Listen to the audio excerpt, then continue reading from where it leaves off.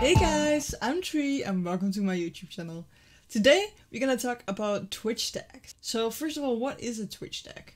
You can search for certain tags on Twitch and then just get related things. One of the most common one is English. You can search for only English streamers, so you wouldn't get like those Russians or German streamers. Because, well, I can't understand those. But there are also a lot more and I want to talk about them with you in this video. First of all, which tags are available? Well, you can see which tags are available if you go to all categories by browsing here and then click on the filter one. You can see which game categories are in here. So these are game tags, which are automatically assigned if you play a certain game. So like if you play Fortnite, the tag shooter will automatically appear. You can search for those tags for just shooter. So if you go in here and click on shooter, you will only get shooter kind of games in here and not, I don't know, Stardew Valley or something like that. So what we can also do is search for only streamers that are streaming in English. And we can do that by just typing English here. And these are all the streamers that are having the hashtag English. You get this one if you in your dashboard say that your stream is in English. If you say it's in another language, it will automatically give you that tag. So these streamers are streaming in English. Obviously they're ranked on how many viewers they have. So if you want to find some smaller people, this is not really helpful. What you can also do is go here, go to Fortnite and then actually adding the English filter, and then you can get only people that are playing Fortnite and streaming in English. So let's say we are in the Fortnite category where there's tons of people streaming this game. And, well, we cannot find people with, well, let's say 10 viewers, because we need to scroll and it feels like scrolling. So what we can do is we can add another filter.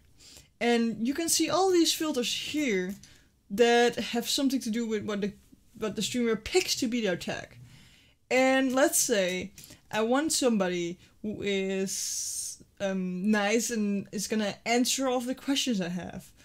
Ask me anything tag is good for that. So if we select that, we can just see 4 streamers here that have the ask me anything tag on, which are actually people that are 5, 3, 2 and 1 viewer. Which means that this is a really easy way to find smaller streamers. You can do this with any tag though. For example, you can say multiplayer. See, that one is like kind of has something to do with Fortnite, so I thought that might be a easy one. It's DM, so it's pretty far away. Multiplayer. So multiplayer. How many people come up now? It's a lot more than Ask Me Anything, but we can see that the highest one is 304 instead of, what was it, 15k? So if we scroll down a bit more, we're getting towards the people with 20 viewers, at least in Fortnite, really quickly.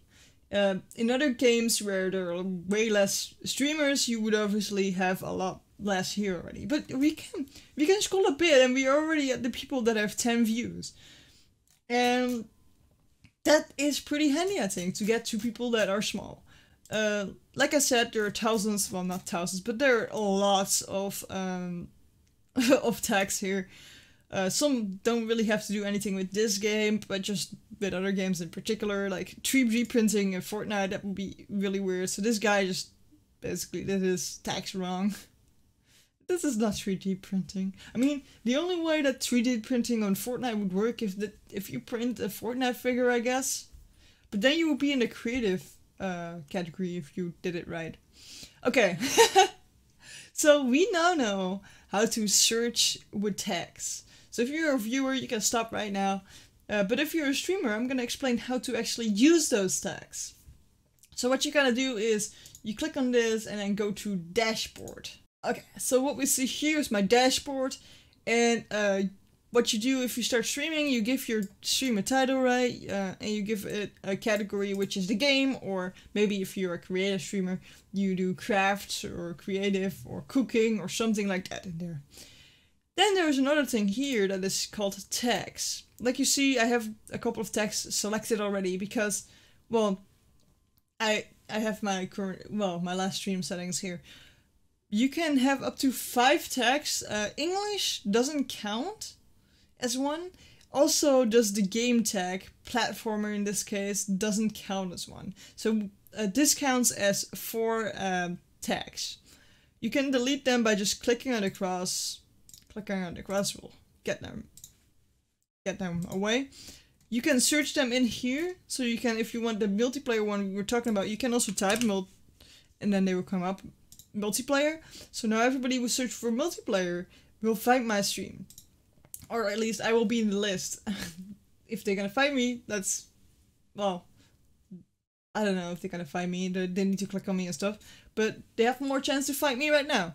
Like the one I was just talking about, Emma, Ask Me Anything.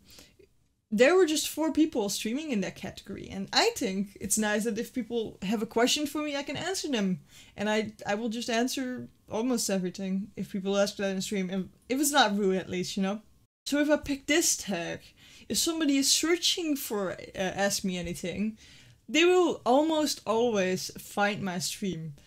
The only thing that matters then, because there were just 4 people streaming it, the only thing that matters is that I have the best thumbnail and that I have the best title, and, well, that people just click on me out of the other ones.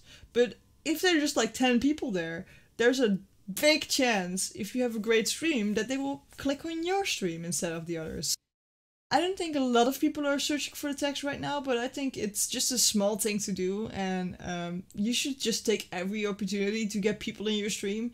And if it's just adding a few words here in the dashboard will help you, you should do that. It just costs like a minute, and maybe 5 more people will come into your stream, and I think that's really worth it. So I hope you guys understand what the tags are and how to use them right now, and thank you for watching.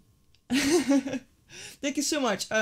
If you want, give me a subscribe, because I'm trying to get to YouTube partnership and I need your help, because well, it's pretty hard to get there and I can't do it without you, so help me please. Thank you guys for watching, and I will see you next time. Bye!